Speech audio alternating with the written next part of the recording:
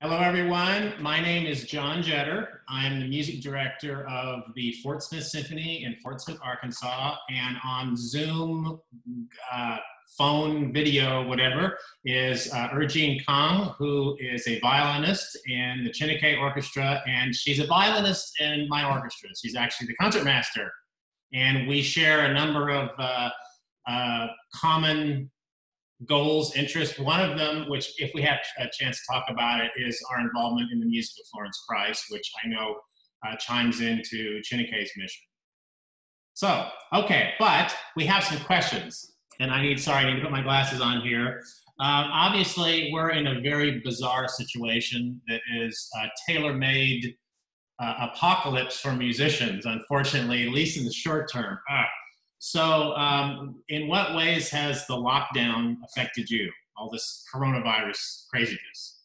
I feel like the way in which it's affected me in a way is no different than anybody else, but I still feel like it deserves mentioning, which is on a day-to-day level, I feel like it's really created a lot of unstructured time, which for some people has been chaotic. And for all of us, I know it's been a process of transition. All of a sudden having all this empty space in the beginning was both a source of relief, but also a source of anxiety. I think a lot of musicians shared those dual feelings.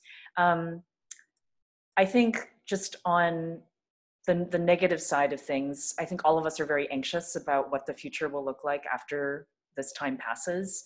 It's also really difficult to plan for anything because nobody knows what the timeline is going to look like, what the scenario is going to look like, how people are going to feel. But on the bright side, I do think that it has made a lot of communities come together. It certainly forced me to kind of look into some video technique skills that I've been putting off for a very long time. And I've been connecting with a lot of my friends. And for example, my parents, I've been connecting with them every day. So I do find that a lot of the unstructured time has had both its positives and negatives. Very good. Very good. What about you, John? I'm drinking a lot more alcohol than I used to. I knew it. You knew it. You had mentioned a couple of things. Practically speaking, it is amazing how our orchestra, like every other one, is not performing.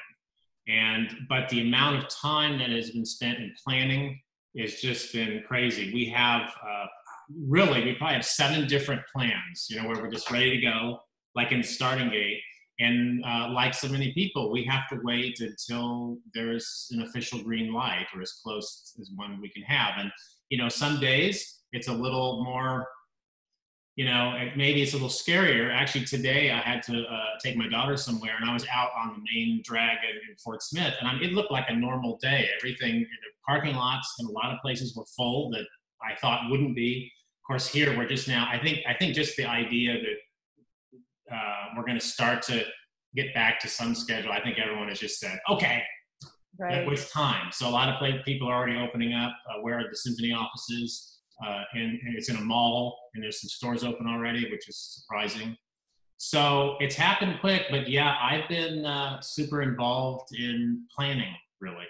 It'll be interesting to see, especially with the South, thinking of reopening in the next few weeks on a more earlier schedule. Southern America. And right. For international colleagues, we just to heck with science. You cut some of this out. No. Well, yeah, but yeah, it's a real interesting thing. And of course, one of the problems is as we're going through all this, we're getting every conceivable bit of information. Right. Usually, and I know science and science, but probably, it's kind of somewhere in the middle, and we want to get back to normal. So, however, this time is very much not normal. So what are you doing musically during this time? What's happening? Well, I've been still continuing to practice the things that I was practicing. I always have some side projects that are just for me in the sense that they're not even really for a concert or for a project, but just things that I kind of like to do as a routine. So those things have definitely anchored me in a time where I think before, when you have concerts, those things definitely make it to the top of the list because there's deadlines.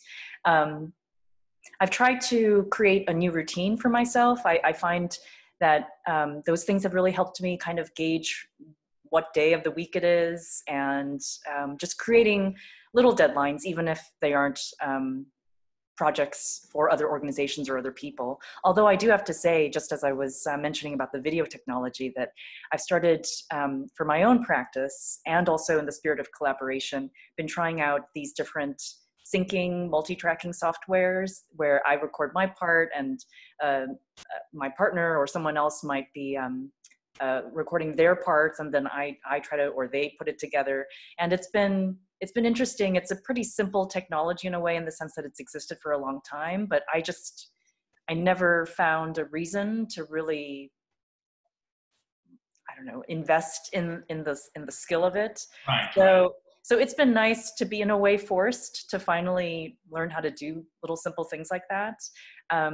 And there are a few graduating seniors, for example, in our community, and it's been nice to kind of say, hey, since we can't really see each other, we can't really connect other than video, what if we tried to do some collaborations together? And so my project this week will actually be recording some covers.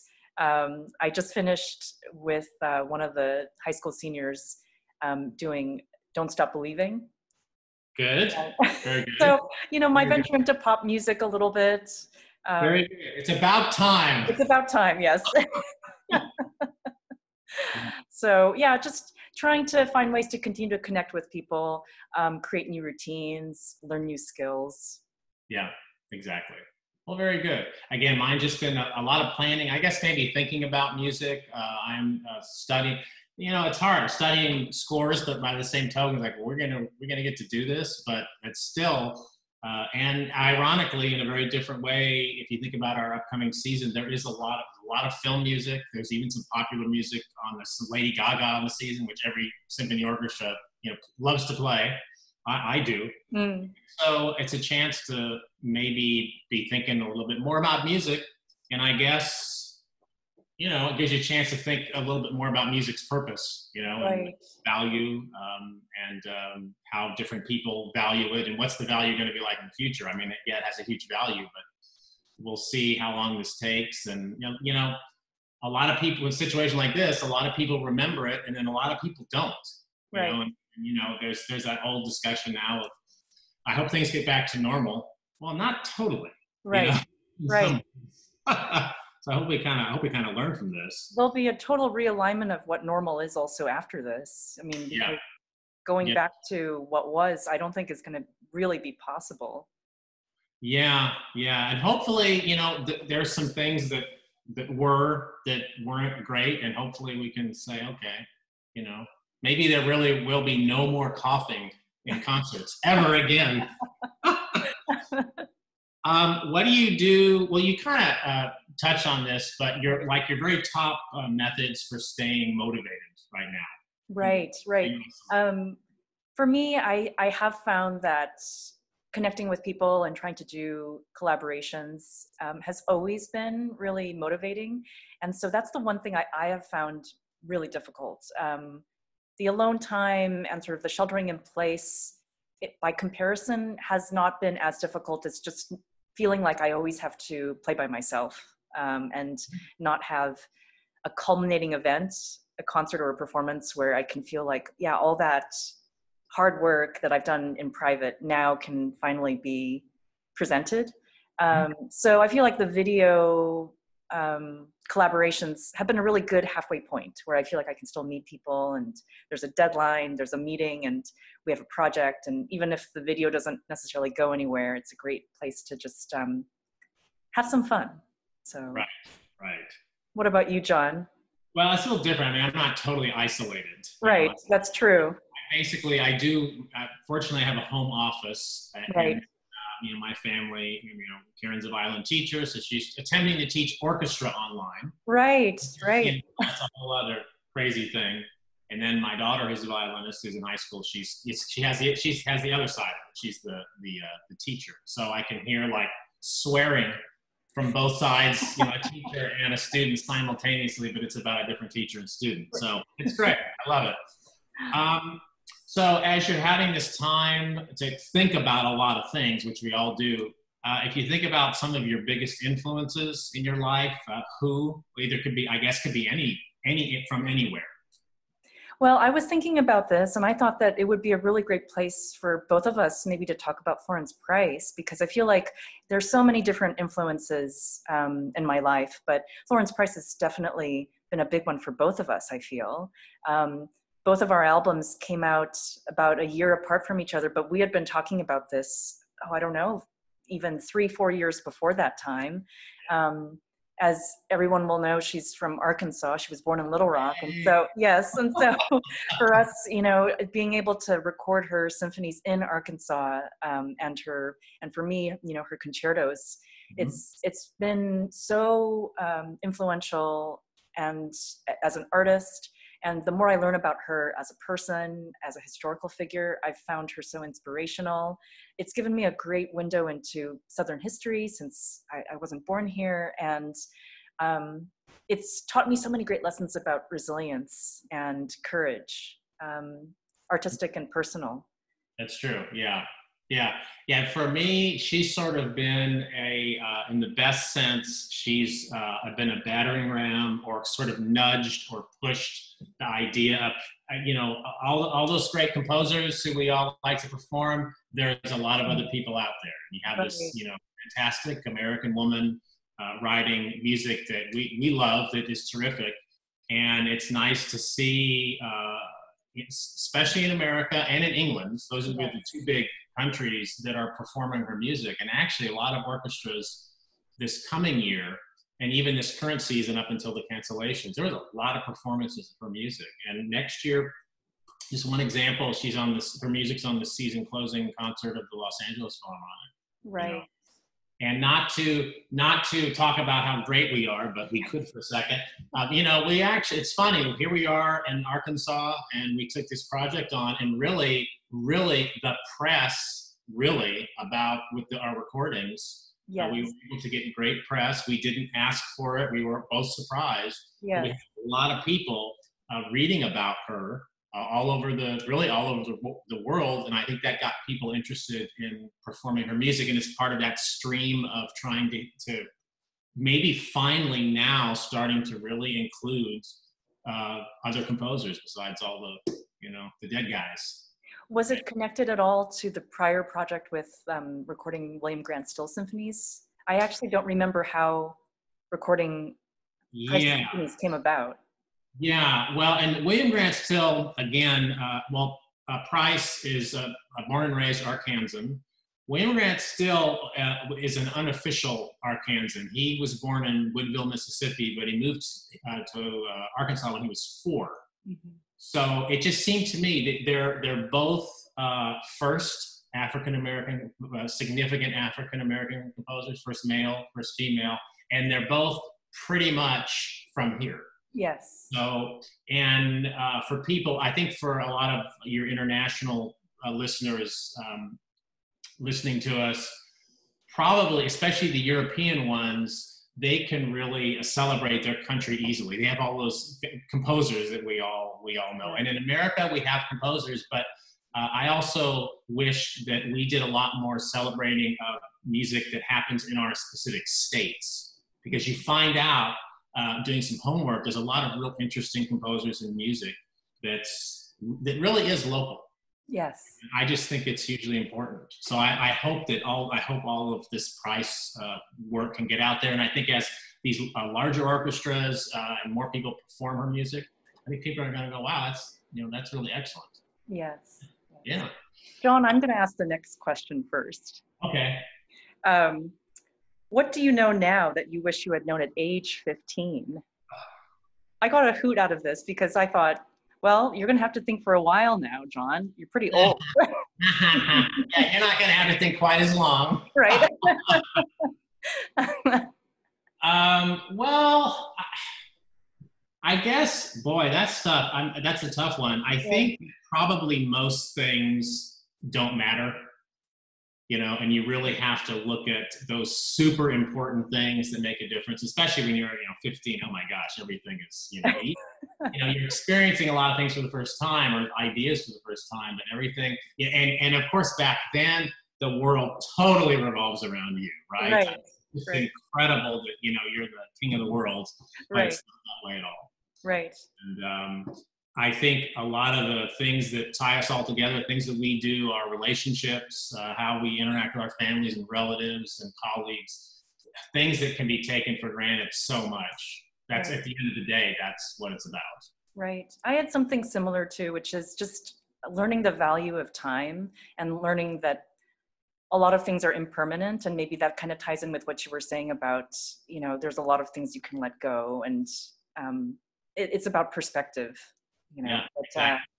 but I do think at this, but I do think at the same time, it's not really possible to know those things at 15. I think you have to kind of experience life, and then you can look back. And so I don't necessarily regret that I didn't have better insight at age 15. I think I can look back on that time and sort of say, okay, my perspective has definitely changed.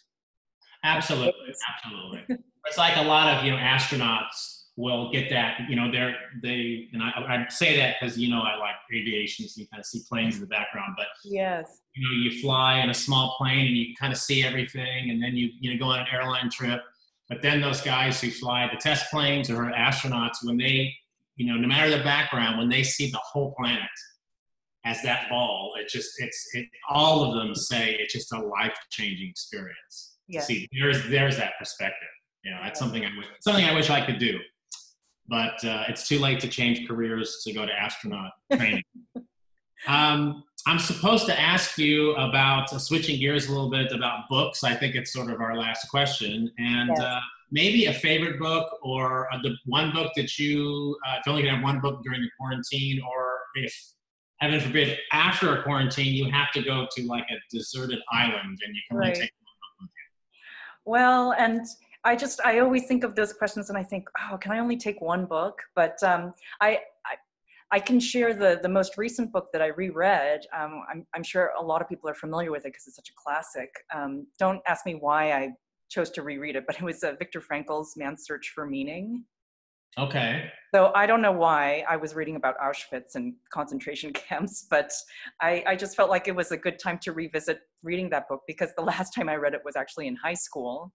So again, talking about perspective, I sort of thought, well, maybe it's a good time to be revisiting this book and just seeing, you know, how it affects me now. And there was a lot that I had forgotten about the book, actually, because it was part of a series on the Holocaust that I was required to read for the entire year during high school. So to be honest with you, so many of those books started to overwhelm me as a teenager. I mean, reading, you know, 50 books on the Holocaust for an entire year, it just kind of all gets sort of emotionally, I think you get tapped out. Was it for a class, or you were just interested in learning more about it? No, we had a whole segment on the Holocaust as required reading. Okay. Right. So it was a lot for a teenager. Yeah. Oh. Right. Yeah. Wow. But it was nice, if I can say that. It was very insightful and deep and profound to be able to reread that book again. So I suppose it's one of those books, like many great books, where I feel like you read it and then you kind of soak in the ideas, but then you have to come back to it. Right. So maybe for that reason, I would probably take it to a deserted island just so I could keep coming back to it and have the time. Okay. What about you, John? Well, I don't know. I would bring a charger and bring my phone and have a book series. That's what I would do. Or figure out, do like a solar panel, you know? That's a good idea. Library, I think. It was really hard to decide on one book. I mean, there's so many, you know, great books out there. Are you an ebook reader? No, I would for the island. Yeah, right, for the island, right? No, I still like paper. Yeah. And I know it's a tree or a branch. Right. But I still, you know, I think there's something we all know as musicians. We know that tactile thing we have to have, and it helps in the learning process and the retention process. I'm pretty sure, I guess, at some point symphony musicians will go into iPad mode, but I really still love the paper. So Yeah, well, yeah, and we're starting to see, you know, in our orchestra, they're Yes. sneaking, and I haven't said anything because it maybe Right. looks weird, but yeah, I mean, think about it. 20 years from now, 30 years Yeah. from now, absolutely, Yeah. absolutely.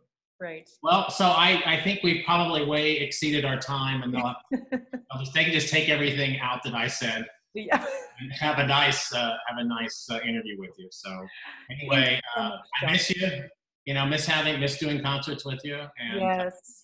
you're a wonderful part of the Chineke Orchestra, and I wish them success. They have the right idea, Yeah. and I wish that idea was more. Was just more. I mean, they're doing it, and it just Yeah. needs to be more prominent everywhere. I Yes. hope that becomes the norm, I should say. Yes, absolutely. Absolutely. Well, All thank right. you so much for your time, John. Thank you. Be good. You too. All right. Bye. Bye bye.